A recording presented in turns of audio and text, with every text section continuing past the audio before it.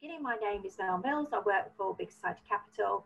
I'm the Senior Director for Social Sector Engagement. That is the longest title I've ever had in any job that I've ever done. So what that essentially means is I'm responsible for talking to social enterprises and charities along with my team. There are two things that we often refer to. I think the key thing that we do is translation. So as I said, I'm not an investment professional. I ran a social enterprise myself 5 years before I worked for Big Society Capital. There's an awful lot of complex language and jargon that comes around taking over £600 million worth of dormant bank account money, which is how the social investment marketplace got started, and trying to make that something relevant to an organisation based in Suffolk or Norfolk. So Let's Talk Good Finance is our informal format about trying to bring these two worlds close together. So what I would say is there are no stupid questions. If you're sitting there thinking something, there is bound to be somebody else on this call thinking the same thing. In terms of jargon, there's a lot of jargon. I think there is actually in the social enterprise and charity sector generally. When I first came here, people constantly talked in letters that I didn't understand. But do call us out if there's stuff that we're talking about that we're not explaining properly. Do ask us. One of the pieces of research that we found out is that organisations in the social sector don't want us to dumb down the information, but they do want us to explain what they mean. My standard line that I often use is that when I first came to the sector, people were constantly talking about things like mezzanine finance, and as an ex-retailer, I tended to think that was just like another floor upstairs. So yeah, you know, when we start talking about whether it's secured loans or things like crowdfunding, if you want more information, please do feel free to ask us. Otherwise than that, we're going to go through the agenda. We've got two here from our peer speakers today, Rebecca and Adrian. They're always, no pressure guys, but always the best bit about Let's Talk Good Finance, hearing the real stories from people who've taken on social investment. And then we are also going to provide, because it's quite a big group today, some breakout sessions where we're going to use another little piece of tech, but you don't have to particularly worry about that because we're going to do the prescribing where we can have some slightly less formal, smaller conversations. I think we're going to start off with welcome introductions from Voluntary Norfolk, Community Action Suffolk. Well, good morning, everyone. It's great to be here today and to be hosting this workshop with Community Action Suffolk. I think the fact that we've got such a great turnout for the workshop illustrates just how important social investment is. So just a little bit of information about Voluntary Norfolk and Community Action Suffolk. So we're sort of well-established infrastructure organisations in Norfolk and Suffolk. And our role really is to enable and support the voluntary sector to be as resilient and impactful as it can be, really. So there's a number of services that we provide to enable that. We've been working with Big Society Capital for a bit over a year now, certainly in Norfolk, to start to think about bringing a workshop like this to the county. And my sense is that the pandemic, sort of the recent challenges that COVID has brought to the sector has really just pushed social finance right up the agenda. So my sense is that social investment is a really important way to sort of build the resilience of your organisation, but also bring in some additional finance to help with innovation. And I think, you know, we've seen a really innovative response from the sector in response to COVID. And I think now is the right time to be thinking about whether social investment is for you. I think historically social investment's been quite low in Norfolk. I think Suffolk, there's a slightly higher take up, and Community Action Suffolk have got some really good resources on their website, so I would really encourage you to take a look at that.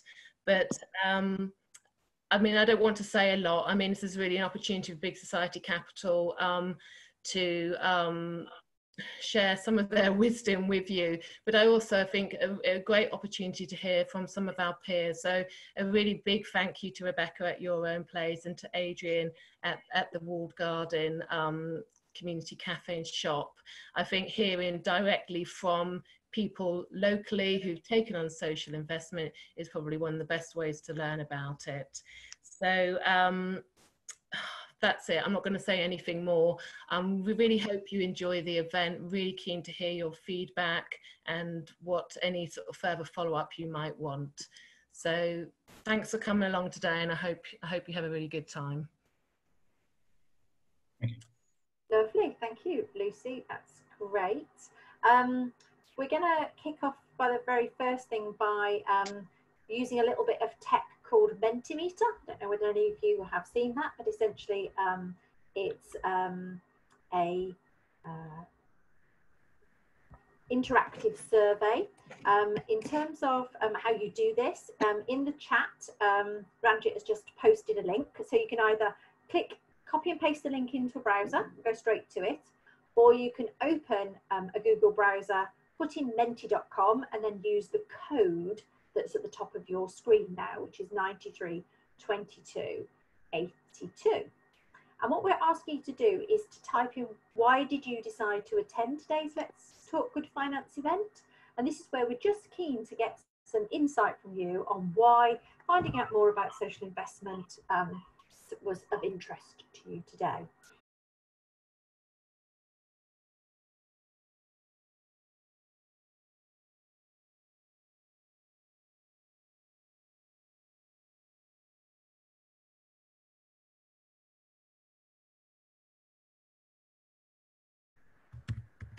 Okay, great.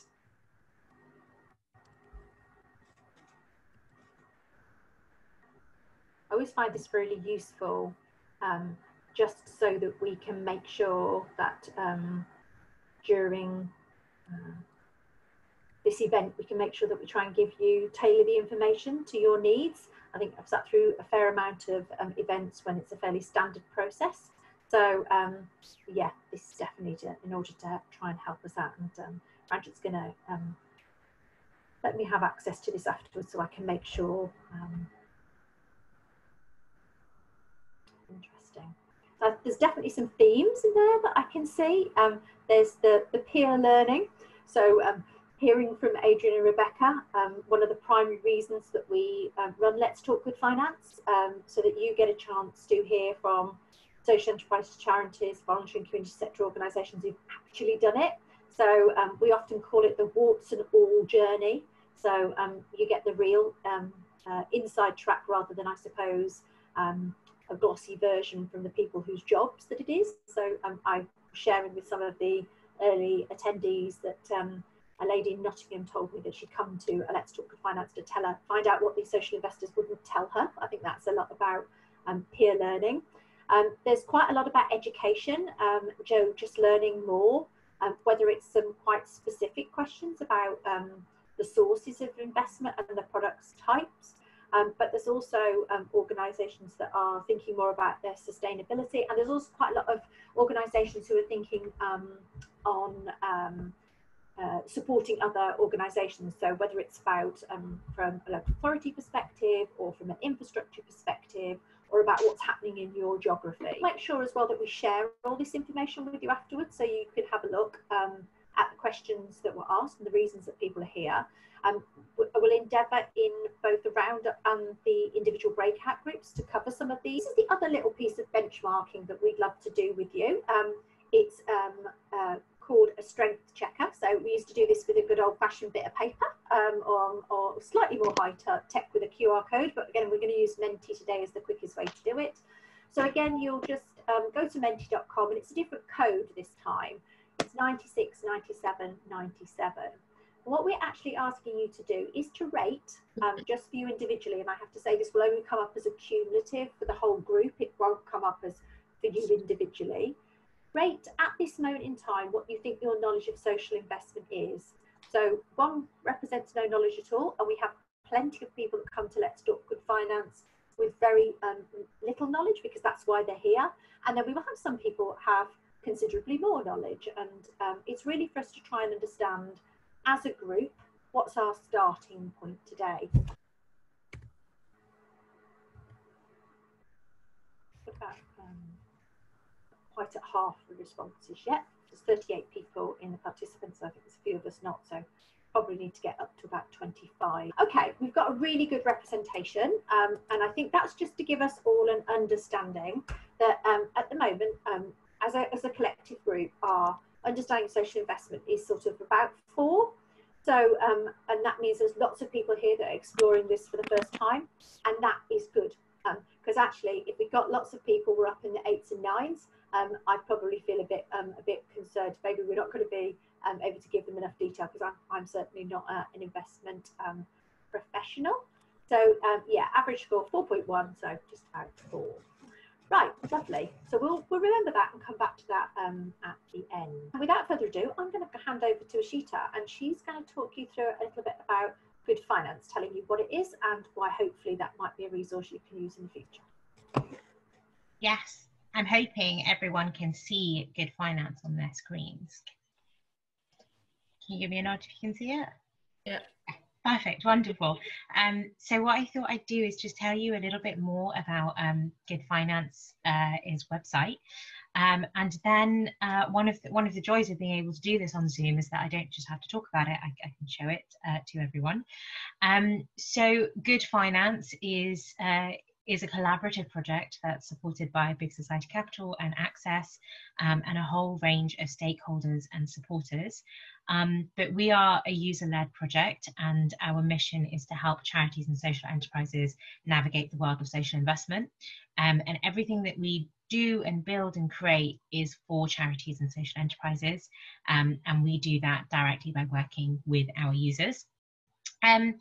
So there are a couple of tools on the website which you might find useful. So I thought I would just kind of show you some of these tools, especially if after today you've had some food for thought, you've had some conversations, and you start thinking, well, actually, could this be a viable option for me?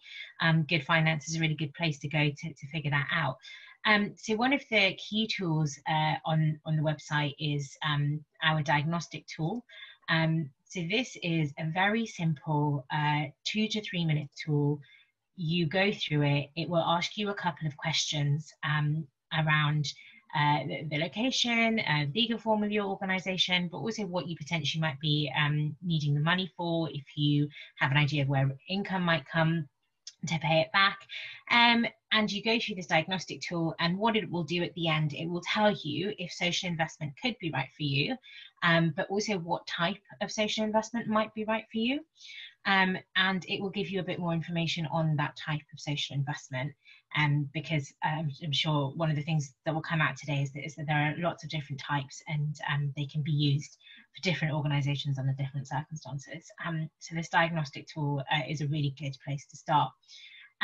If you then think, okay, that's great, but I want to see how other organisations have used it, what you can do is go to our story section, and we've got lots and lots of case studies on here, and you can again search these case studies sort of by location and the amount, but also the financial product. So when you go through the diagnostic tool, it will tell you which of these products could be right for you, and then you can search our case studies using those.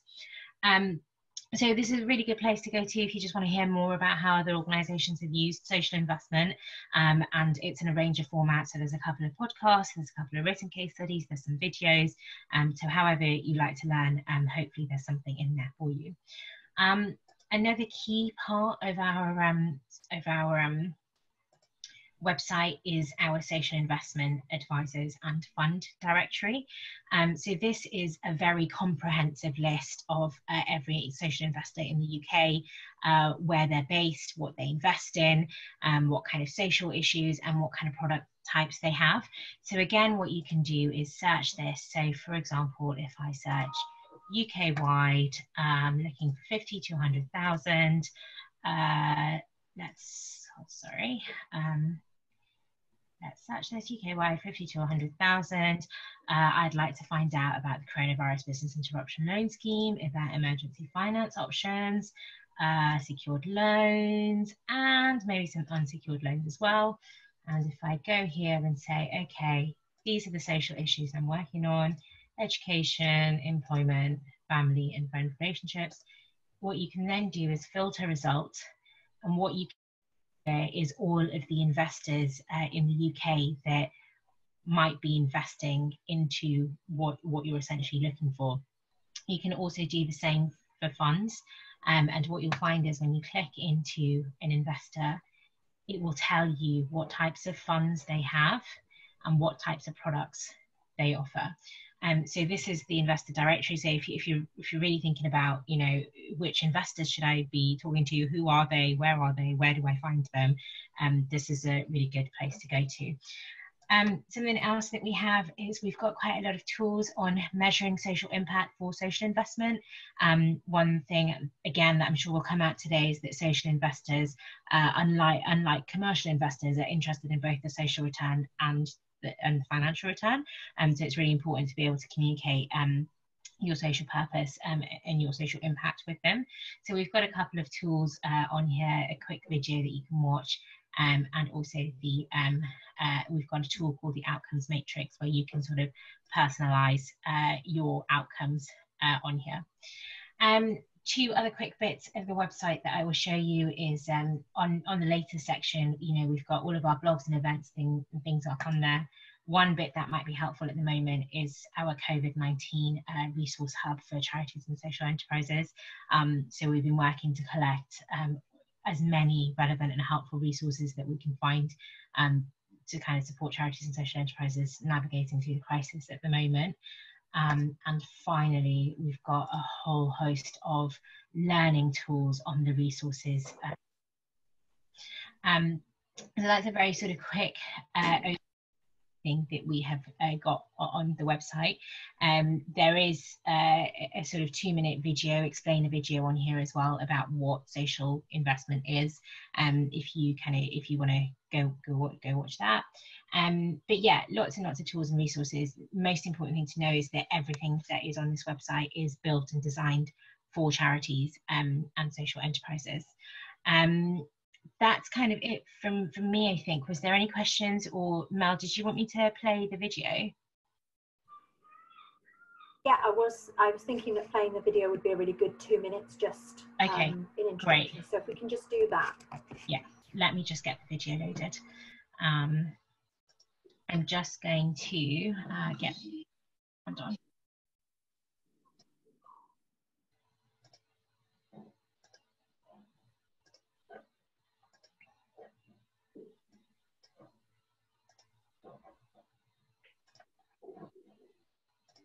Across the UK, charities and social enterprises like yours are tackling some of society's biggest problems.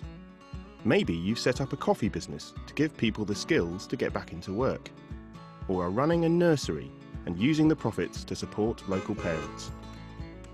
Whatever your mission, you'll need money to help with cash flow, to grow your organisation, or to buy an asset like a new building. You might even need finance to kick-start your new venture.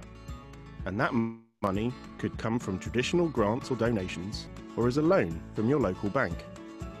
One option is to get that money from a social investor. That social investor could be an organisation or an individual, and you can borrow their money or offer them shares in your organisation. But what makes a social investor different? Well, they don't just want to see a return on their investment. They want to see their money being used for good, helping you to keep delivering your social mission. Sound good?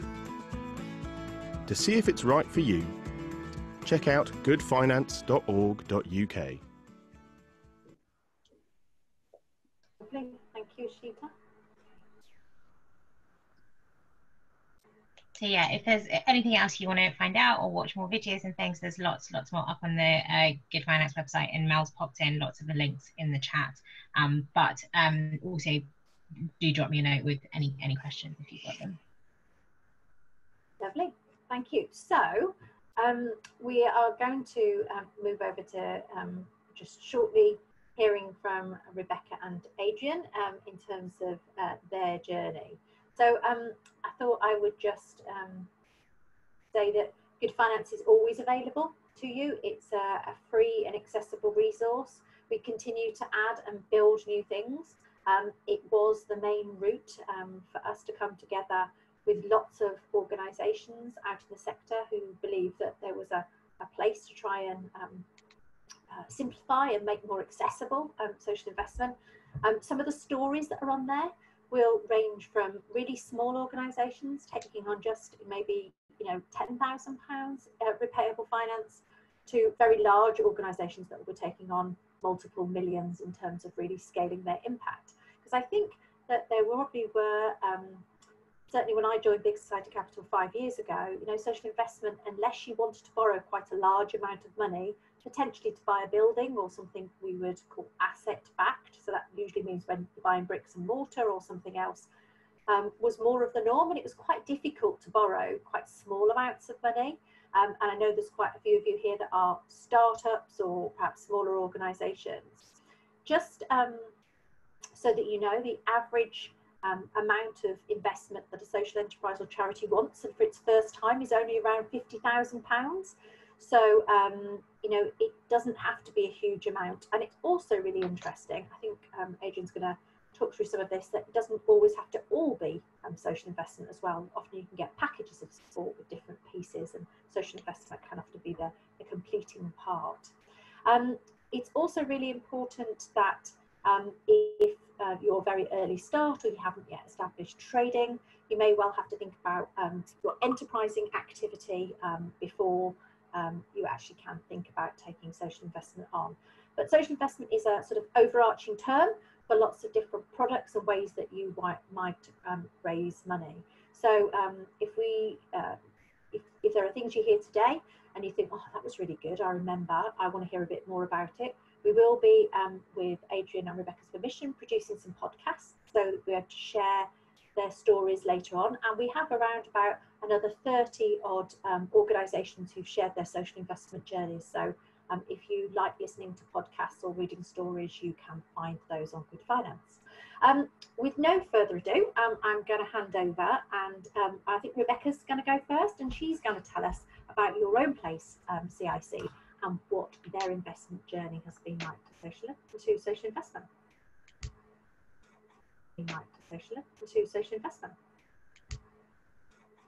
Morning, great to see so many people here this morning and interested in this, and particular group that I am a bit of a fan of is here, Mini Donks. So if you don't follow them on Instagram already, your life is about to get richer. So do check out Norfolk's very own Mini Donks. Little plug there.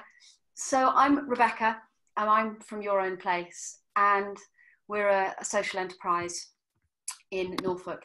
And I suppose really the first thing I want to say and endlessly reiterate is this is just our experience. This is what works for us and for me, and came about as a result of a unique set of circumstances. So it's by no means advice as to what would work for you. We are a community interest company based in Norwich. We started in 2013, and we exist to prevent homelessness. We do that in a whole range of ways, from training people in life skills, tenancy and independent living skills, to providing mentoring for people moving into their first home, employment support, and a lot of that has unsurprisingly recently turned into a very exciting and innovative digital offer.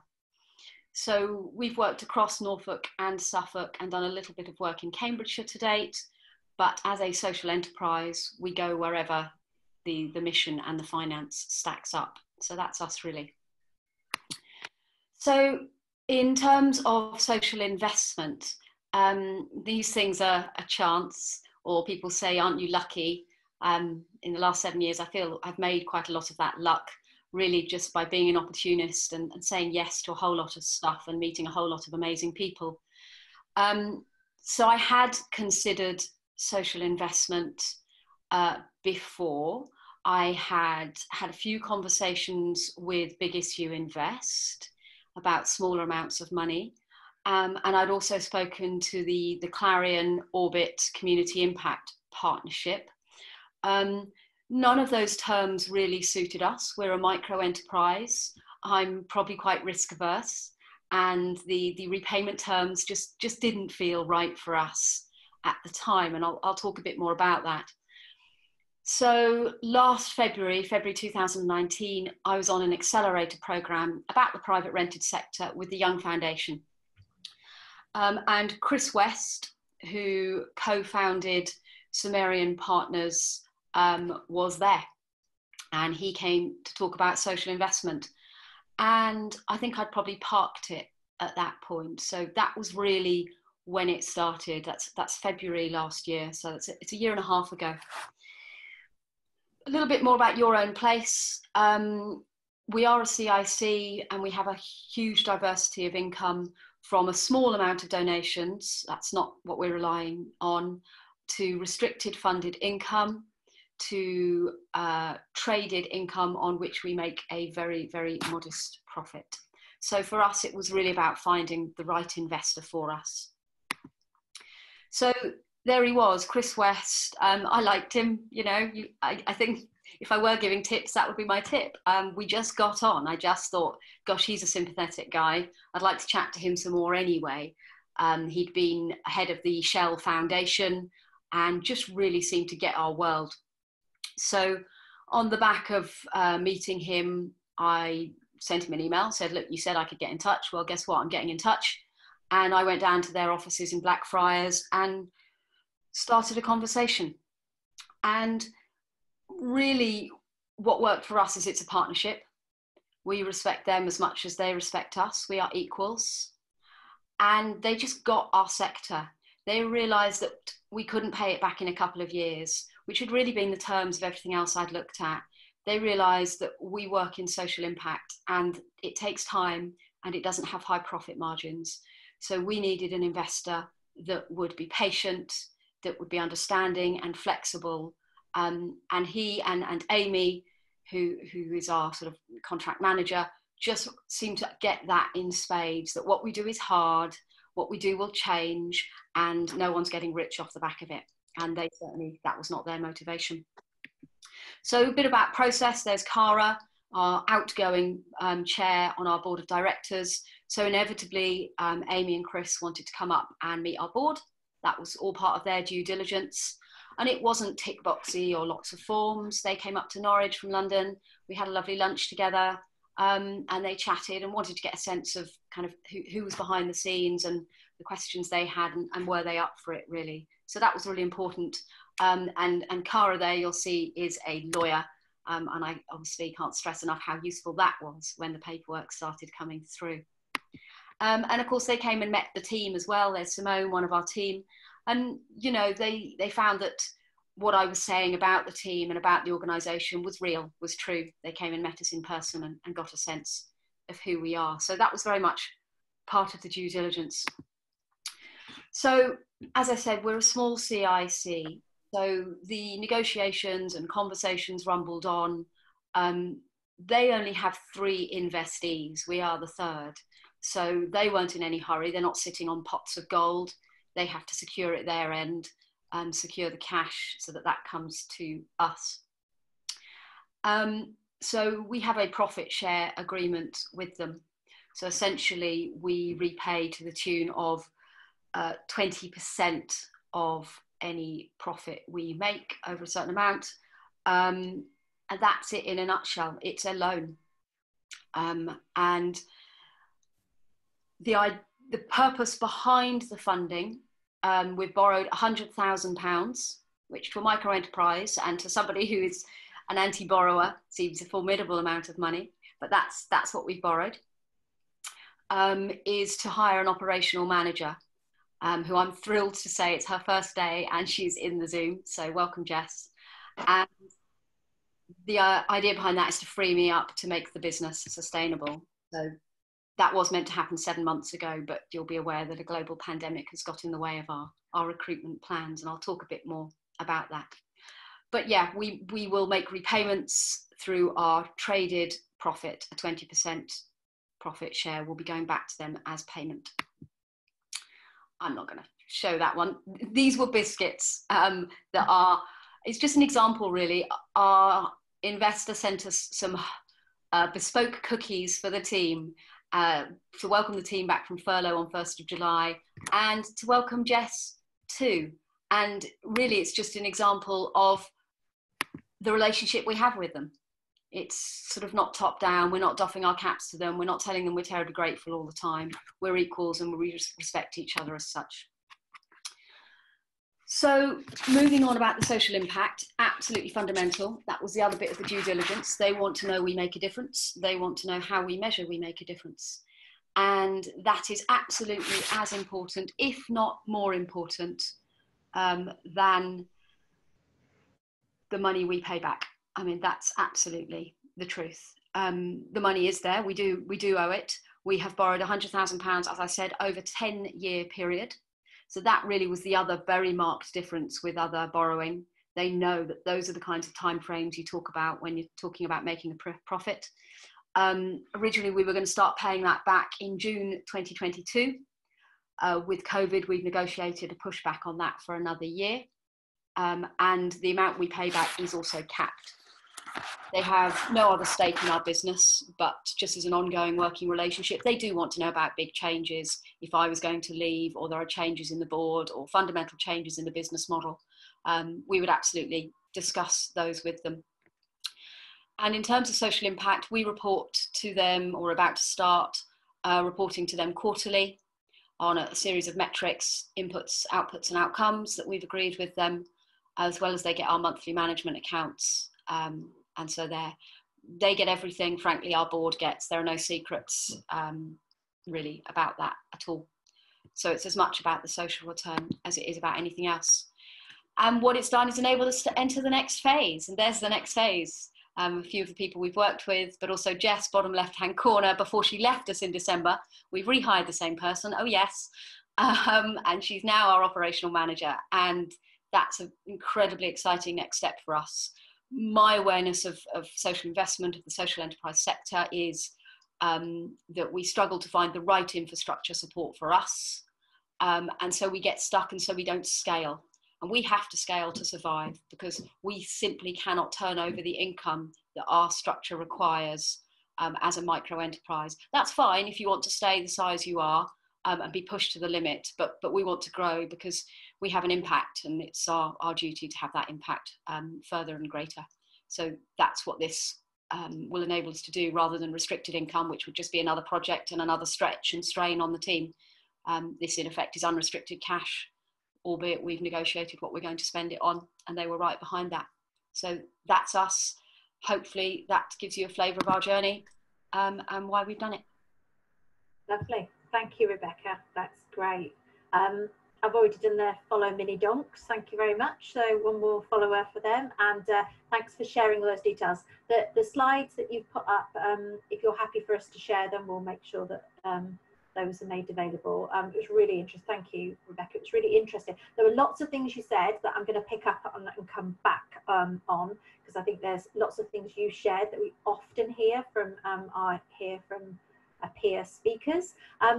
We are going to be taking questions from you at the end, so please feel free to start using the chat. But I'm going to hand straight over to Adrian, because he's going to talk to us about a different experience. So what happens when social investment comes from a community purpose of trying to do something together, and how can it support as part of a package of support? So Adrian, over to you. Thank you, Mel. Hello, everyone. I'm Adrian, chair of Plumstead Community Shop. We're going to trade as the Walled Garden Community Shop and Cafe.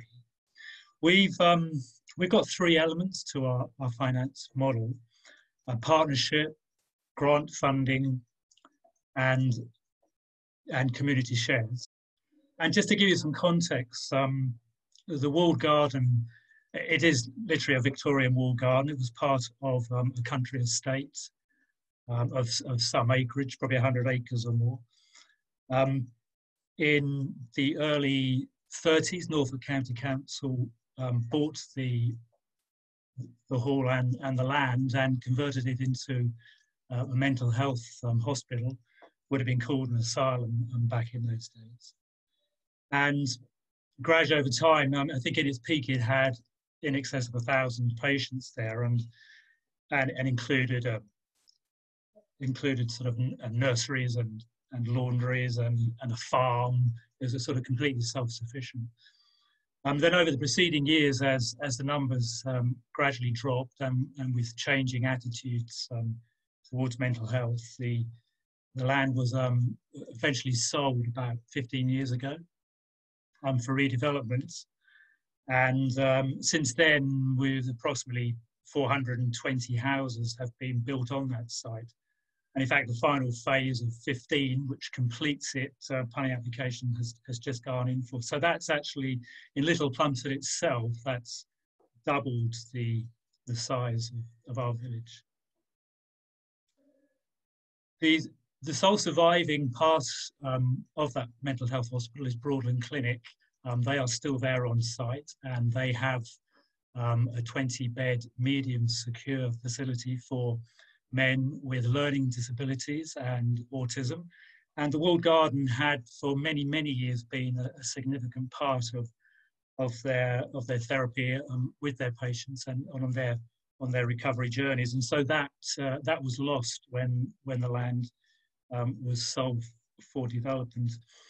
And the initial idea came from a social entrepreneur. You may know him. His name's Robert Ashton. He had a chance conversation with a doctor at Broadland Clinic and sparked the seed of an idea to try and get the Walled Garden back and to reconnect that with the clinic, but to make it a much bigger idea that the community, the local community themselves would get involved and raise funds to build a community-owned shop and cafe within the Walled Garden, and then to restore the Walled Garden.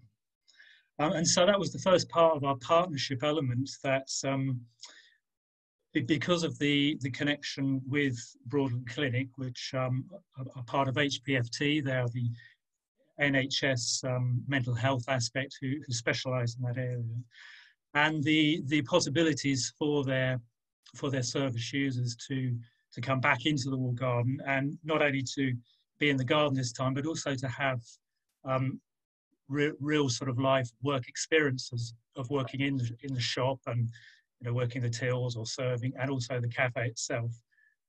That's opened up a stream of NH funding that we were able to tap into. The second part of the partnership was with our parish council, because of the development that's going on in our village. The developer was agreed to pass back the Walled Garden. It's called a Section 106, and that's where developers are actually obliged to give something back to communities.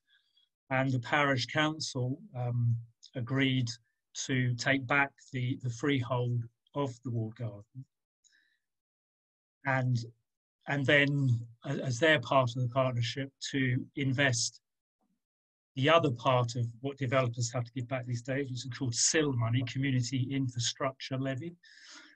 That's a percentage that developers have to give back to the county councils, and those amounts are then distributed out towards the areas where development is taking place. Or not. I believe actually anyone can apply for some of those pots. And so the parish council directed some of the money that they had been receiving for the developments into repairing the walls and making them safe after an engineer's report and survey. So they've invested probably in excess now of £100,000 to make those walls safe, and also some of the outbuildings that were initially there and had been used by Broadland Clinic, they refurbished some of those. We also feel we're in partnership with the Plunkett Foundation. We joined them immediately. They've been helping community groups and community shops in particular for over 100 years. And they were enormous help to us in the early days. They helped us to incorporate as a community benefit society. It's a type of CIC. We are a not-for-profit, and we're owned by our members. But the prime difference with a community benefit society is that we work for the benefit of our membership, but the community as a whole. And not for profit, I'm often asked what that means. It doesn't mean we don't want to make a profit. We do want to make a profit, but the profits stay in the community. They'll stay within the project of the Walled Garden. or if we ever reach that point of time, with other community projects that are going on in our village. Grant funding, we were very clear that that was the major direction we go to try and raise the funds for the new build itself. And we made a whole host of grant applications. And then sort of looking at the ones that we were successful for, it came to sort of a budget as to what we felt we'd actually be able to provide. We applied to people like the Prince's Trust, Sport England, the Tudor Trust, Big Lottery. None of those we were actually successful with, but the major one that we succeeded with was the Rural Development Programme for England, which is also known as the Leader Fund. That's actually European money, which available to help rural areas develop, and also to promote employment in rural areas. And we were able to secure a grant from them of £100,000. Ironically, now we'll be flying the European Union flag for the next 5 years. We also, in the early days, applied for some seed funding. Our local county council had a small grant fund of £500, which we were awarded, and also Power to Change, another organisation who are very helpful. I'd recommend anyone contacting. We applied for their Bright Ideas grant, which was primarily aimed for startups in the early stages of their business, to help with we used it for things like architects' fees, some of our initial promotional materials, and also with our community share issue, which I'll talk to a bit later. So we were awarded a £15,000 grant to help us in those days. The CART Foundation have been very supportive of our project, and we secured a grant from them of £10,000, and also a interest-free loan over 5 years of £50,000, and with a 1 year payment holiday on that, so we don't actually have to start paying that back until later this year. And again, with COVID, there's possibilities that we'll be able to delay that a little bit.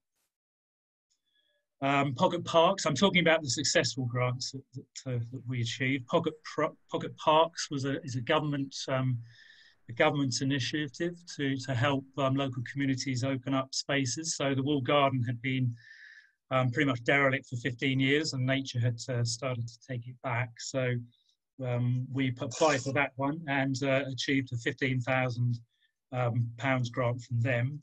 That's 10 minutes gone, so I'll speed up now. Yeah, I was just about to say, Adrian, I know there's so much because you've got a wide package of funding, but would you just, I know you've got a wide range of funding from lots of different sources, including local authority, parish council, some of the grants. Would you go on to talk a little bit about the community shares, just because I'm so conscious of time? Yeah, community shares. We kept our community share issue tight within our community. The Plunkett Foundation helped us to pull all that together and get it compliant. And it was an opportunity for everyone to buy shares within the company. There's no financial dividends with our offer to people. There is an incentive from HMRC, if you're a taxpayer, with the SEIS community shares. There's a 50% tax refund that the government will give investors. But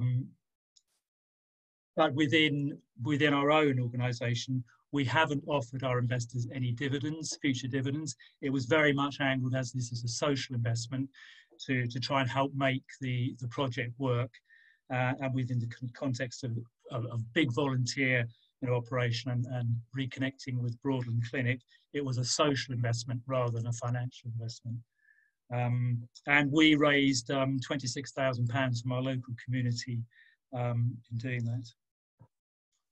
And the final thing we did just recently was we had a crowdfund campaign where Aviva invited us to join their platform, and we crowdfunded for some solar panels, and we achieved just under £5,000 on that crowdfund. So I'll stop there. Lovely. Thank you, Adrian. That's great. I mean, I think what your example particularly does is it explains that there's a whole range of different funding that can go together to put together. And in Adrian's case, some of it's repayable and some of it isn't. So, and it's always interesting, I think, when you talk about crowdfunding and community shares, because actually community shares are essentially social investment, because you can, usually with conditions that are set out, trade your community share back to the organisation after a considerable, it depends on what the time scale is, but essentially it is an exchange of capital for a share. And whether you get interest or dividends, again, is set out by the particular organisation. In this case, there isn't. But we do quite often find that very small amounts of repayable finance can also help to leverage larger amounts of grant, particularly with quite capital intensive or large projects. And also what you're able to find is that there are different bits of finance, I suppose, that can be used to do different jobs. So I'm really conscious there are a couple of questions in the chat, and I know that we've only got Rebecca for a few more minutes before we split out. So can I just open up the floor to Rebecca? There was a couple of questions that were asked around about what happens with patient capital where you've got a cap in place. What happens if you don't get to that cap? What does that do? And how is that connected? We often get questions around income and profits around this and how they relate. Yeah, so we have a sort of very simplistic way of looking at profit because we have so many different income streams, restricted income and unrestricted income, which is our traded income. So it's only that income on which we can make a profit. And then, yes, it's a 20% profit share of any profit we make. If we don't, then we potentially renegotiate the terms, i.e. the length of the repayment, or potentially it even gets wiped at the end of 10 years if we haven't repaid it. Extraordinary terms. That's lovely. Thank you very much, Rebecca. That's great. I'm going to talk a little bit more about this type of capital in a minute. Has anybody got any questions for Adrian or any for Rebecca? We've got a few minutes before we break up, and I just wondered if there were any questions. Anybody want to, you can either pop it in the chat or take yourself off mute if you want to ask it.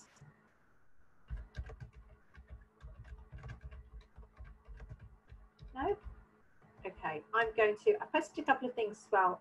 Festus, perhaps you'd follow up and post the rest of the Jargon Buster Twitter links in, just because we're actually talking quite a lot here about things that you would refer to as patient capital or equity-like capital, quasi-equity, revenue participation. These are all terms that are starting to be talked about more and more. It's definitely a type of finance there isn't enough of in the sector.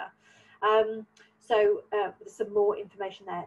Before we break into the groups then, what I thought I would just do is do a little bit of reflection on some of the things that Rebecca said and also Adrian said. So Rebecca said that, you know, she was quite risk averse. Well, actually, you're not on your own, Rebecca. You know, most social enterprises and charities are, because, you know, after all, we care about the social impact we're going to create. We don't want to do anything to put that at risk. And those of you that have trustee boards may find that they're even more risk averse. I sit on a couple of trustee boards. So you may also have to think about how you work with your trustees. You said something that really hit home with me, Rebecca, and I was going to share this actually in my reflections at the end, but I thought I would do it now, which is you said that, you know, you just got on with Chris, you know, you liked him. Do you know, that's not unusual. We say that social investors invest as much in people as they do in organisations, and you are going to do the same thing. When you take repayable finance for an investor, this is not a relationship. It's not like going to the bank, all right, and get the yes, no, and that's it, you've got the money, and only issues whether you repay. This is going to be, for you, a 10-year relationship. For many people, the minimum is going to be a 3 to 5 year relationship. So it's really important that you find a social investor that shares your values and can offer you the right type of product. So our advice that we hear from peers all around the country is not all investors do the same thing. In fact, Rebecca laid that out quite well for you. Different people have different products and they will be more or less appropriate to what you're doing. Also, the cost of those products will vary depending on how much risk the investor's taking, how long they're lending it to you over. And I always remember there's a social enterprise in Birmingham who's actually taken on social investment a couple of times now. But in the first instant, I remember that the entrepreneur said to me that they had to kiss an awful lot of social investment frogs before they found their social investment prince. I think what they really meant was just that they found their Chris. So what they found was the right investor for them to work with. The brilliant thing now that Good Finance can illustrate to you is that we all have more choice. You know, 4 or 5 years ago, there was much less choice in terms of the types of social investment products, or the types of investors that there are out there, which you can just see by the amount of people listed on the investment directory. So shopping around is important, but also really important, and I think, again, Adrian and Rebecca have really exemplified this, is you have to find what the right type of product. As social entrepreneurs, people who care about impact, voluntary community sector leaders, we often just want to get to the Z as quickly as possible. So I have to say, we start at A and we want to get to Z, which is you just want to get on and do more of the stuff that we're here for.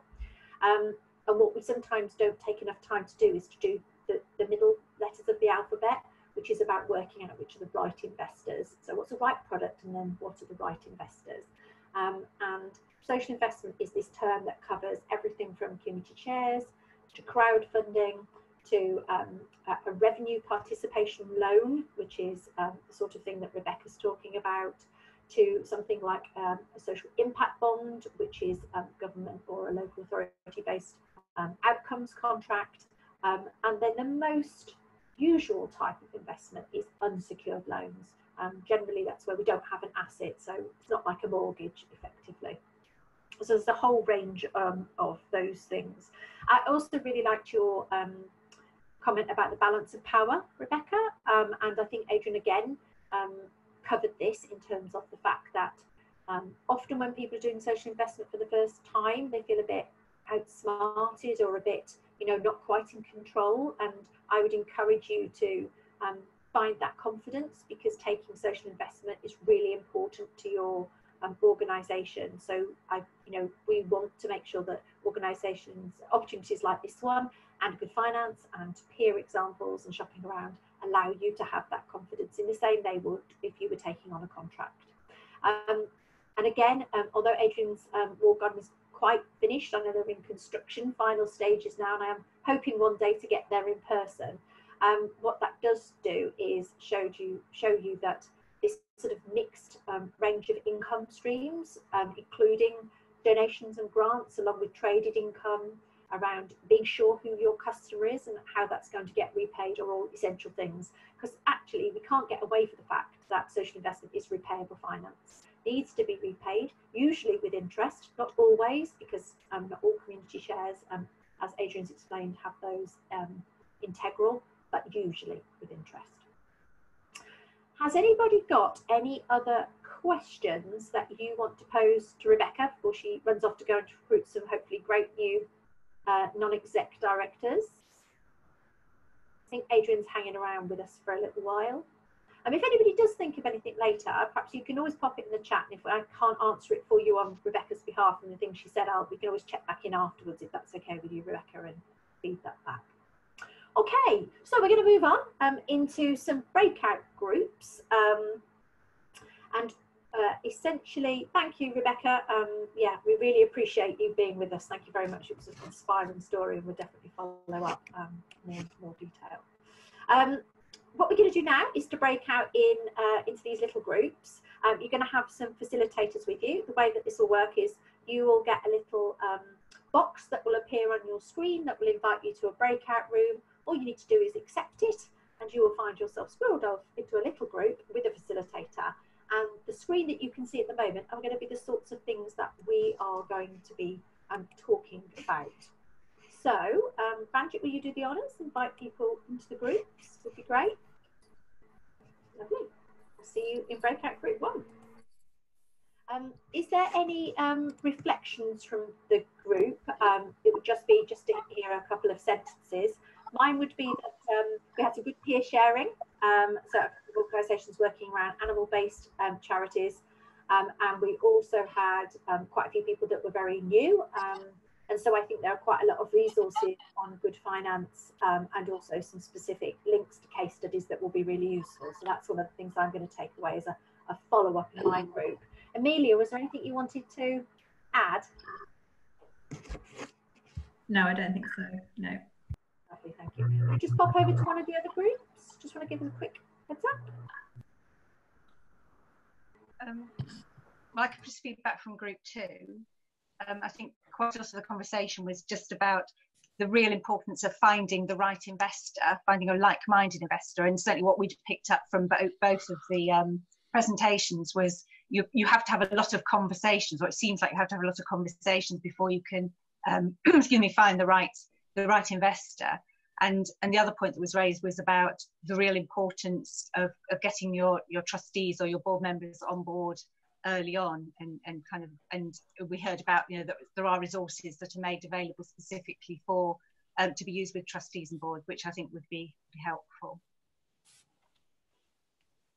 Super, that's brilliant, thank you very much. And I'm actually going to post the link to those resources. So we actually have some free resources called Get Informed Social Investment for Boards, and it features 17 different faces of our campaign. In fact, Tina, interestingly, Lisa Hilder is one of those as well, the lady that I was talking about. And so there are some free short films. If your board are thinking about this, I would highly recommend sharing them. We've had several thousand views, and you can share them at any time. Again, they're all free, and there is some additional support for trustees in there. You just go to the third group. Who's going to do some feedback from there? Sorry, I've lost track of who was in which groups. Yeah, that was our group. Okay, so Justice. Give a couple of lines, and Sarah's welcome to add. So we looked at the process of social investment, and one thing that sort of came up for me was the idea that social investment can also help to not become grant dependent, and making sure that there's a huge reliance currently on income in terms of contracts and things that may not necessarily be profitable. So finding new ways to sort of grow that, and also looking at everyone's really on the early stage sort of landscape in terms of social investment. So how can they use social investment along with grants together to benefit their organization? Okay, lovely. I just Yes, quickly Sarah. add that also to echoing what Claire was saying with the previous group, that there was a lot around getting your trustees on board and sort of breaking down those cultural barriers that there are traditionally is to repayable finance was also quite an important area. Yeah, I think that's right, Sarah. Two of the things that the trustees that we recruited for Get Informed said. One of them said, you're slightly selling your beneficiaries short if you at least don't understand as a trustee board what social investment could do for your organisation. If you go on then to say it's not right for you, that's the responsibility that the trustee board should have. And then Lisa Hilder's story, which I think is really interesting. So we were talking about Preston Road Women's Centre. Is, you know, their first experience the first time is they lost half their trustee board, because half of their trustee board, we were talking about risk averseness, just were not prepared to take on debt. What I would say is after a very turbulent period, they've now taken on their 10th type of social investment. They've grown to scale massively, and they deal in supporting women, children, families that have experienced domestic violence. Also really interesting is that their learning from an organisation based in Hull is actually influencing a new fund that will be announced and that will be nationally available. So, you know, essentially we've learned from them. It's not the investors saying how this fund should work. It's been an organisation who delivers and saying, actually, that funding is not right for us. It needs to look like this. Still repayable with interest, but, you know, that's the feature. So yeah, I'd highly recommend, if you've got trustee boards, have a really good look around Get Informed, which I've posted the link into there. And for Voluntary Action Norfolk on Voluntary Norfolk, Community Action Suffolk, and also Alex for NAFCA, you know, we're always happy to do more stuff around support for trustees, if that's helpful. We've done some trustees-based events as well. Okay, So I think we're coming back just to round up now in terms of final pieces. I've got 3 minutes, I think. So should we very quickly move to Mentimeter, Ranjit, for the final screen? So what we're going to ask you to do now is go to the final Menti. Do you want to post the code in there as well, Ranjit, if you can, the code? Yeah, so if you go to menti.com, and then we'll give you the 3 code, which is 614355. I'm just typing it in for you. Thank you. Those that were able to get in. And what we're just asking you to do is say, after this hour and a half, we're not expecting you to have become sort of fully qualified to become an investment manager in an hour and a half. If you're doing well, you've done better than me. But if you feel that your knowledge has improved by attending Let's Talk Good Finance, compared to the beginning of the event to the end of the event, where do you think your knowledge is? And I think it's interesting for us to see as a group how far we've travelled, but also for our personal perspective, how much more we've got to learn.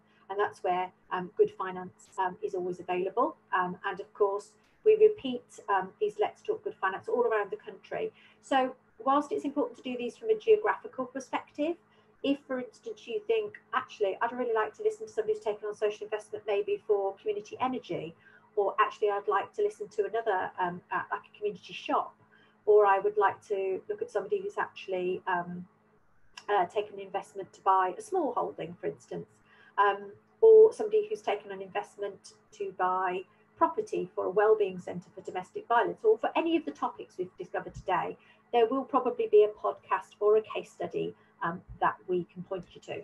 So at the beginning of today, we thought as a group our combined knowledge or understanding of social investment is 4.1, and at the end of today it's 6.7. So actually not bad for an hour and a half that we've travelled a good distance to finding out a little bit more. I think it's probably fair to say your knowledge is never going to be complete. In the 5 years that I've been here, I feel like I'm learning all of the time. I'm learning from my colleagues who know about investment speciality. I'm also learning all of the time from the social enterprises, the charities and the voluntary and community sector organisations that I speak to daily now, or see on Zoom, or used to see all around the country.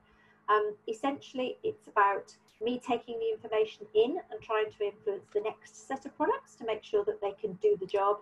And I suppose I would leave you with the thought that I often get asked, is it worth it? Is taking on repayable finance debt worth it? And so the question, the answer I would say is, first of all, only you can answer that, you and your trustee board, or you and your non-exec directors, but also the fact that if the impact that you would create by taking on that loan is worth it and you can afford to repay it, then it's definitely something that you should know more about and consider. In the chat, the other thing that we didn't share was the 7 lessons learned, which is often the things that social enterprises and charities tell us. Actually, Rebecca and Adrian between them covered quite a lot. So things like it's about more than money. It's just not about lending. It is about finding the right partner. It's about being really honest because things don't go according to plan. If you want to find out more about those 7 lessons learned, and just the 7 key headlines, and I know that, again, Ranjit popped those in the chat.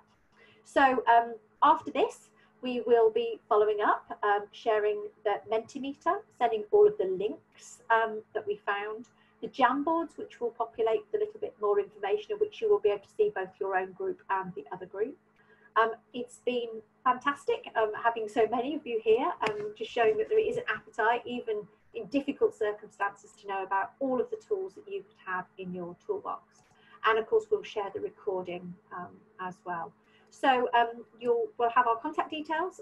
Thank you very much to Voluntary Norfolk and to Community Action Suffolk for partnering with us to put this on. And I'm just going to leave it to see whether either Lucy or Claire or anybody else would like to put any parting words in. Yeah, well, just to say thank you to everyone for attending. Thanks to Big Society Capital. I think that's been a really, really informative event. I've certainly learned an awful lot. A huge thank you to our peers. I think, you know, it's it's fabulous to hear about the breadth of products that are available. And I think that's probably one of the takeaways for me, the fact that there is some really quite flexible products out there. So it's really worth doing that homework to find out what is going to be the right thing for you. And I think also, you know, to access some of that business support that comes with that sort of investment, that's a real asset for the sector. So thank you very much, Mel and team. Yeah, fabulous. Yeah, thank you. Yes, thank you very much too. Ranjit's done a lot of the hard work behind the scenes. She's quiet, she's not as noisy as me, but she's definitely kept us on track and kept everything working. Mostly the tech went according to plan, which is always good, and you know, had a really good turnout for this. Thanks to Ishita and to Festus for facilitating and for all of the rest of the support. And it's been fantastic to see and meet so many of you. And you know where to find us if you need more help. Thank you very much.